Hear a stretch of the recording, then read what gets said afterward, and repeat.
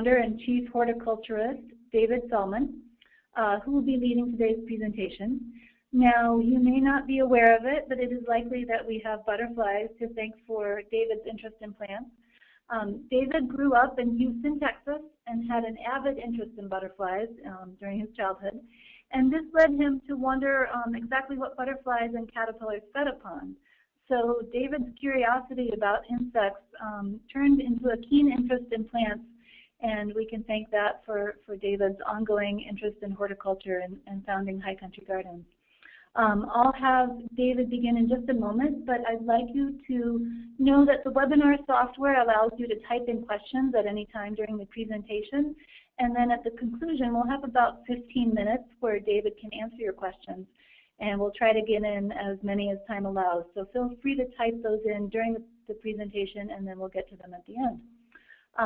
So with no further ado, I will turn over the presentation to David. Well, thank you, Wendy. And welcome, everyone, to the High Country Gardens Eco-Friendly Gardening Series. And today's presentation is on butterfly gardening. As Wendy said in the introduction, my interest in butterflies goes way back to when I was a child. And I spent many years collecting butterflies and raising my own butterflies from caterpillars. So it's certainly a topic that's near and dear to my heart, and one that I maintain an intense interest to this day. So I want to present to you today the basics of butterfly gardening so that you can also attract them and feed the larvae in your yard as well.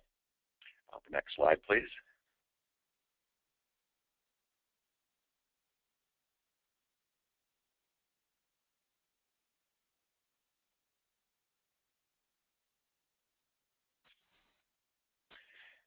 Now, I want to give just a basic introduction to butterfly gardening. And probably the most important thing to realize is that you're probably already doing it if you're a gardener. But as a gardening community, providing for butterflies will really make a meaningful difference in creating habitat for our Lepidoptera friends. And gardening for butterflies is something that anyone who grows and loves plants can do. So it's also important to remember that a garden that's good for butterflies is also good for other pollinators, such as bees and hummingbirds, who often share the same nectar plants and utilize the same habitat. It's also important to realize that a garden that's healthy for butterflies and pollinators is also healthy for humans, because we all share the need for a clean habitat, not polluted by insecticides and other factors. So let me just review with you the 4 basic elements of a butterfly garden. It's easy to do, and if you will do these 4 basic things, you'll have a successful butterfly garden.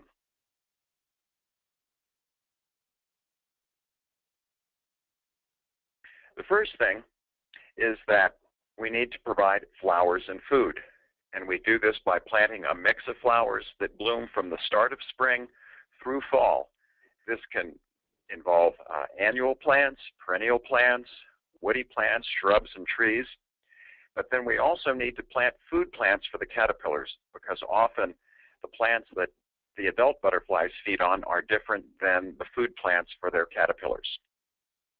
The next element of a successful butterfly garden is leaving bare patches, is providing shelter. And we can do this in a number of ways. Probably first and foremost is leave bare patches of ground. And this means portions of the yard are just bare dirt, no mulch, no gravel, but just bare dirt.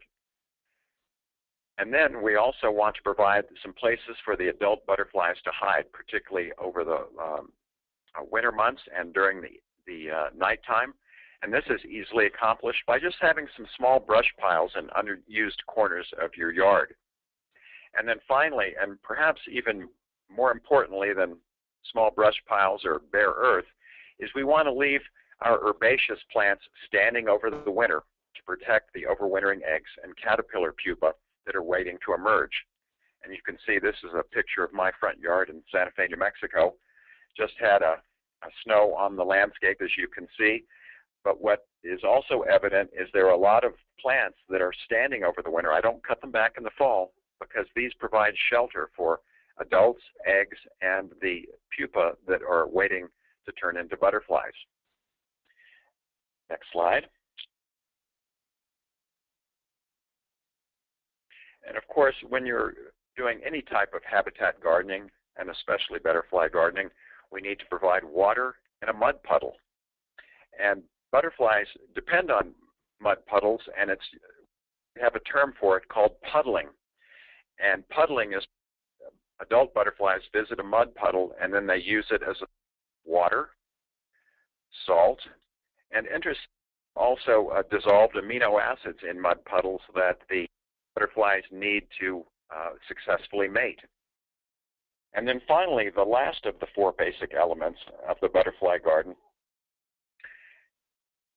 and this is probably one of the more important aspects, is we want to provide a safe, pesticide-free environment. So it's very important to not use chemical insecticides, especially systemic ones, and we'll be talking a little more about that a little later in the presentation. And even when using organic pesticides, we need to use caution because organic pesticides will, if sprayed indiscriminately, kill both caterpillars and adult butterflies. And then finally, if we're using herbicides, we want to use them for only for weed emergencies. In other words, you don't want to make a habit of just spraying herbicides all over your yard. Now, the thing I want to review next is a little bit of butterfly biology so that we can understand how butterflies live their life cycle and how this fits into butterfly gardening. So first, we have to realize that butterflies and moths don't start life as an adult. They actually have 3 stages in their life cycle before they become the flying adult insect that we recognize. So first, we got to start, it's the proverbial chicken or the egg, in this case, butterfly or the egg. Well, here we see a slide of the mother butterfly laying eggs on a preferred plant that will hatch, and then the caterpillars will begin to feed on that plant. Next slide, please.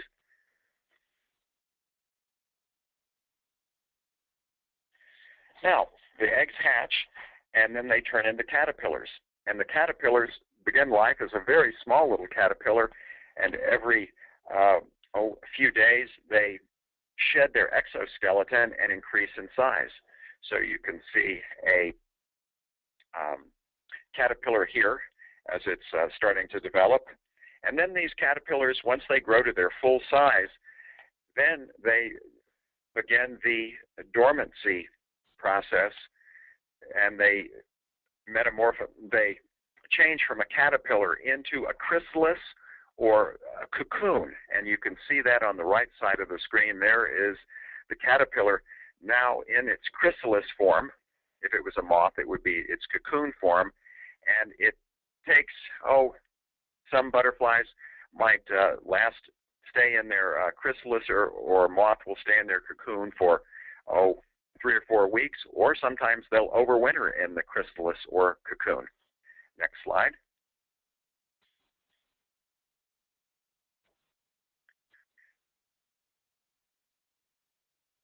Then the caterpillars go through metamorphosis and emerge as a flying butterfly, an adult butterfly.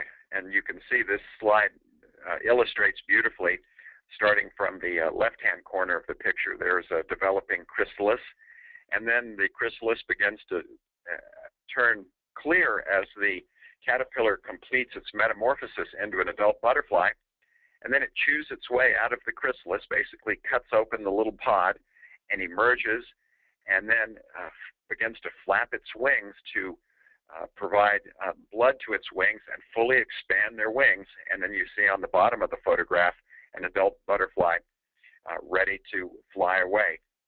And then once they have hatched from their chrysalis, the butterflies immediately mate, lay eggs, feed on the nectar-rich plants that you plant in your yard, and then die, leaving behind the next generation of butterflies.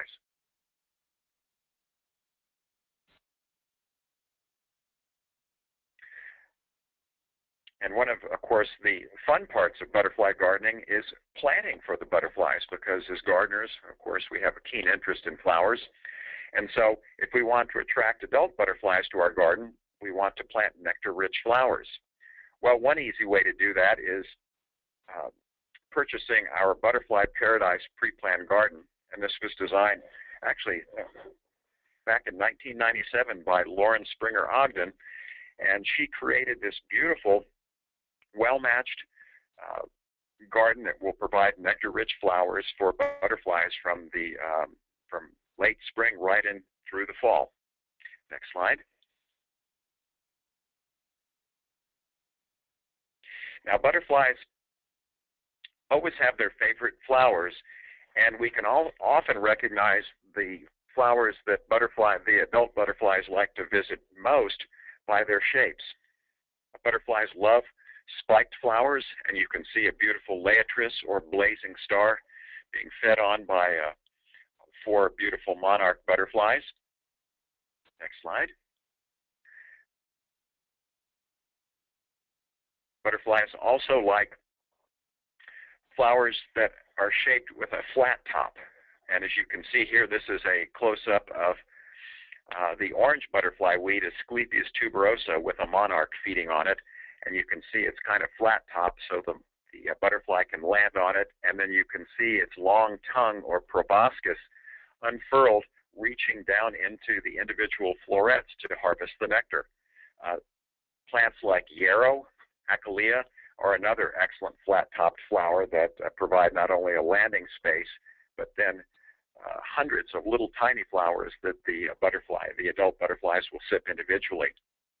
And then finally, many butterflies enjoy a cone-shaped flower. And you can see in this slide, this is a prairie coneflower, or Retibita pinnata, very common over much of the central part of the United States. And you can see that there's a center cone where this is actually the sexual parts of the flowers, which are filled with nectar. And so to pollinate the flower, the butterflies or bees or excuse me, whatever the pollinator is, go into the individual little florets in the cone. Purple coneflower as well as Retibitas are very popular among butterflies. So the spike, the flat-topped umbel, and flowers with a center cone are generally the flowers that butterflies like best. But that's not all that we need to do when we garden for butterflies. We also need to plant to feed the caterpillars. So on the next slide here, we can see that some very common plants are often utilized as caterpillar food, but some butterflies are very specific in their foods required by their caterpillars. So butterflies that are have caterpillars that are generalist type feeders will often use plants like the cherries, the oaks. They'll often utilize willows, poplars, birch trees, apple trees, alder trees, dandelions, and dill. Dill is particularly popular with the caterpillars of the various swallowtails, whereas the tiger swallowtail utilizes ash trees. Now, a lot of people, of course, are very interested, and this is a wonderful thing, in helping to support monarch populations. So what do we do to plant for monarchs? Well, monarchs are an excellent example of a butterfly whose caterpillar has very specific food plant needs. And in this case, the monarch butterflies feed on milkweeds or butterfly weed. And they will only feed on these plants in the genus Asclepias. And the interesting thing why monarchs are so closely associated with the milkweeds is because as the caterpillars ingest the distasteful milky sap of the milkweed plants, they incorporate this into their adult butterfly body. And what birds have learned is when they see that distinctive orange pattern on the wings, is that butterfly is going to have a very bitter taste, and they're going to leave it alone. And in fact, there's an excellent example of a butterfly whose caterpillars don't feed on milkweeds, but utilize the same protective mechanism by mimicking monarchs. And these are called viceroy butterflies, which to birds look just like a monarch, even though they are not bitter because their caterpillars don't feed on the milkweed. But monarchs do, and that's part of their protective mechanism. So if you want to attract and feed monarch caterpillars, you need to plant something in the milkweed family. Next slide.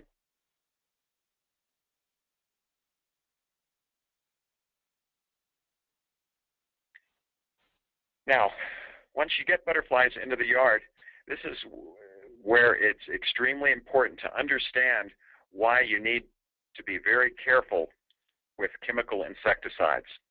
It's important not to spray indiscriminately in your yard and kill caterpillars. I can't tell you how many times I've heard people say, well, they enjoy the wonderful adult butterflies, but gosh, these darn caterpillars in the yard, they've got to control those because they're eating my plants. Well, if you don't have caterpillars, you don't have adult butterflies. So it's important not to spray. And even when using organic formulations, a very common one that's used in the United States is BT, or Bacillus thuringiensis, which is actually a type of bacteria that you often would spray on corn to kill corn earworms. And BT is a broad spectrum caterpillar killer, and it will kill all moth and butterfly caterpillars. So if you're spraying your tomatoes or your corn to kill corn earworms, you need to be very careful that you just don't spray the whole garden, even with safe insecticides like Bacillus thuringiensis, because they are indiscriminate in infecting the gut of the butterfly caterpillar. And once it's in the gut, that basically stops the caterpillars from feeding, and then they die a couple of days later. Now, probably the most important thing to do is not use chemical insecticides in your garden. And there are lots of chemical insecticides. Unfortunately, many of the big box stores and garden centers that don't know any better sell lots of chemical insecticides, and they sell a lot of systemic chemical insecticides. As you see here, this is probably one of the most commonly sold brands. This is the Bayer Advanced Rose and Flower Care. Well, it's a systemic insecticide, which means when you spray it on the plants, the insecticide is absorbed through the leaf tissue and distributed through all parts of the plant, including flowers. And many of these formulations are neonicotinoids, and these neonicotinoids are systemic, and they are highly toxic. So when a systemically treated plant opens its flowers, these flowers are actually toxic and will poison the adult butterflies and moths. So even though these are purported to be safe, never use systemic insecticides in your garden. Next slide.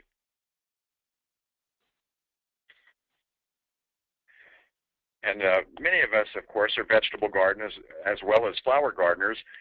And so all of us that have ever grown tomatoes are familiar with this great green creature that you see camouflaged beautifully in the photograph.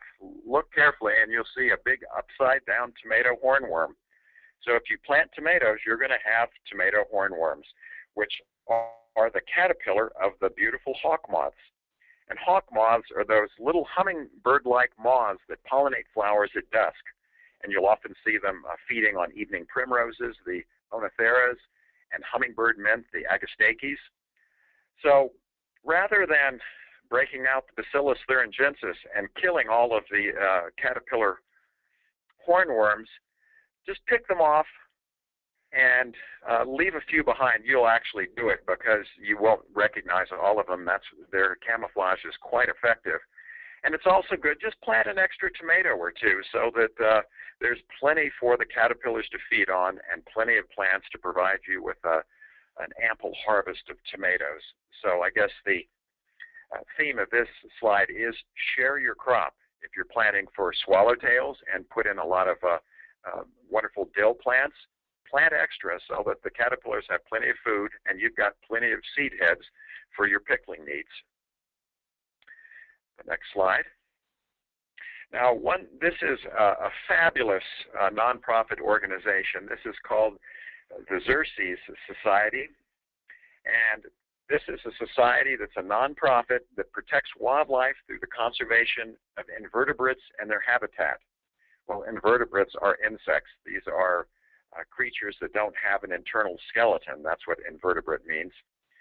And the Xerces Society was established in 1971, and it's on the forefront of invertebrate protection worldwide, harnessing the knowledge of scientists and enthusiasm of citizens around the country and around the world to implement conservation programs and to educate people about how to take care of our pollinators like butterflies, bees, and other important insects, because insects are an essential part of the circle of life on the planet. And the Xerces Society provides a lot of excellent education material. This is a new book that came out last year that I highly recommend, and this is Attracting Native Pollinators, Protecting North America's Bees and Butterflies.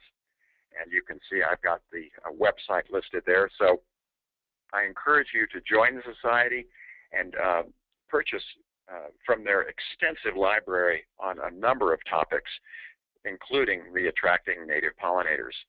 And then finally, for those of you who are really serious about your monarchs and are interested in milkweed cultivation, this is hot off the presses. This is a book entitled Milkweeds, A Conservation Practitioner's Guide.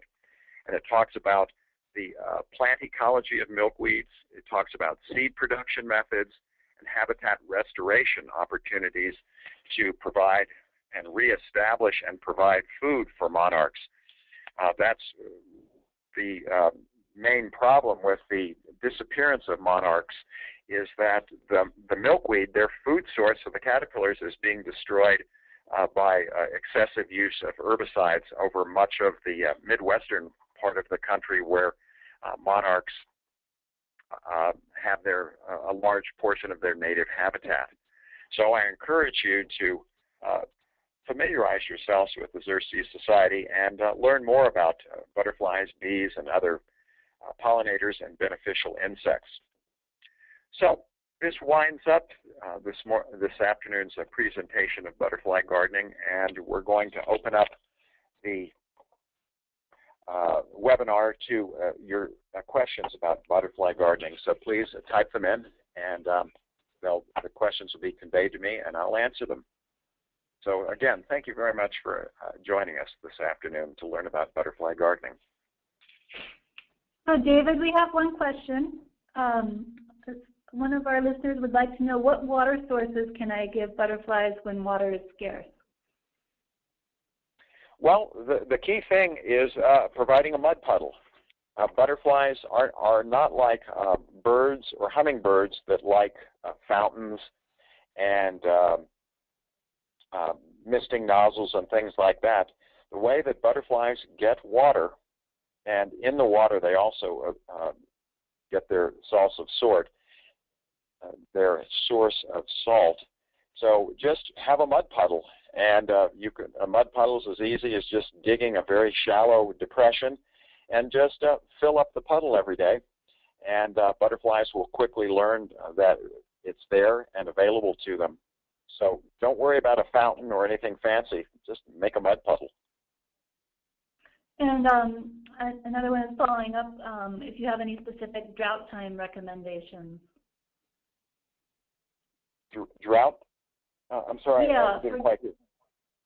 Yes, if you have any specific drought time recommendations as to, providing a puddle.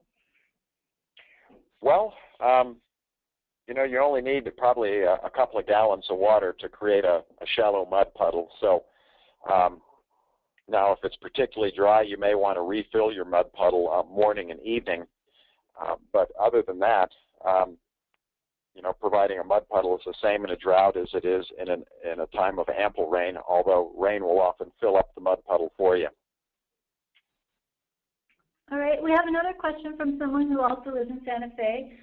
They'd like to know when we can expect to see pollinators out in forests as they are establishing a new garden. And they've seen some bees and one butterfly, but they would like to know what are the more typical season times. Well, the emergence of the adult butterflies out of their, either the adults will overwinter in protected areas and then wake up in the spring, and that's generally who we see first, are the overwintering adult butterflies. And, that really varies by region, but I would say here in Santa Fe, we'll see a few scattered butterflies in March, but depending on the weather and how quickly or slowly it begins to warm, the primary population of butterflies will increase when they start to hatch from their chrysalises, or in the case of moths, when they hatch from their cocoons, which generally in, say, USDA Zone 5 and 6, which includes Santa Fe, that would be late March, early April. Areas of the country that have milder winters and the last average frost date is earlier in the year, you might see the initial populations of adult butterflies emerging from their chrysalises in late February, early March. So it just really depends on your season, but they will begin to emerge before the last average frost date. So that's why it's important not to cut down and clean up your garden until about mid-spring, whenever that is in your region. All right, we have another question about milkweed this time. They'd like to know whether milkweed should be offered in the spring or the fall garden. Well, milkweeds, again, are not only a source of nectar for the adult butterflies, but most importantly, milkweeds are a source of food for the caterpillars. So caterpillars, depending where you are,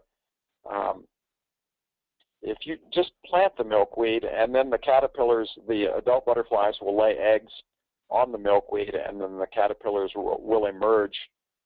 Generally, the monarchs have, I believe it's a single generation per year. Some places they may have 2 generations per year. So just plant the milkweed so that they're available whenever the adult monarchs are flying around looking for a place to lay their eggs.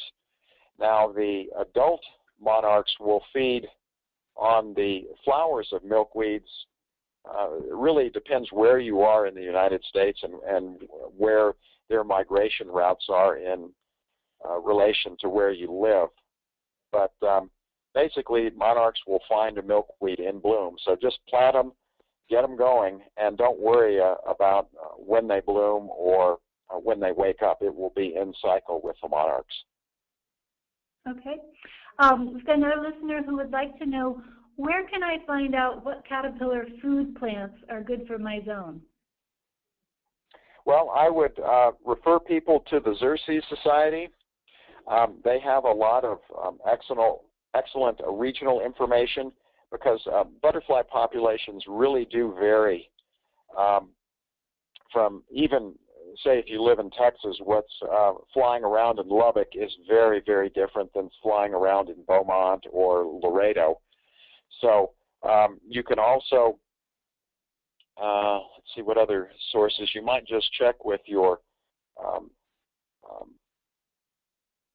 local, well, actually, the Xerces Societies, I don't know if they have any local chapters, but that's where I would go first, and then they can point you in the right direction to find out the butterflies that are most common in your region.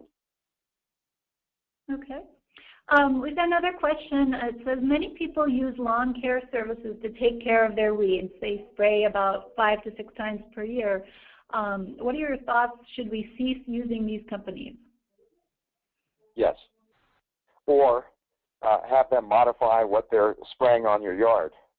I think it's very important that whoever one uses for, maybe it's an individual landscaper or a franchised lawn care company, it's extremely important that you understand what chemicals are being used on your yard and insist that they use organic methods. And if they don't, you may need to switch services in terms of the lawn care service. Now I know that they're starting more and more. There are lawn care services that specialize in organic lawn care. And probably the most important thing you can do for the environment is to take care of your lawn organically. We pour more chemicals and insecticides, pesticides, herbicides, fungicides on our lawns than we even do on large agribusiness farms. So we need to be very careful as to what we put on the lawns. So ask and learn what's being used in your yard. All right.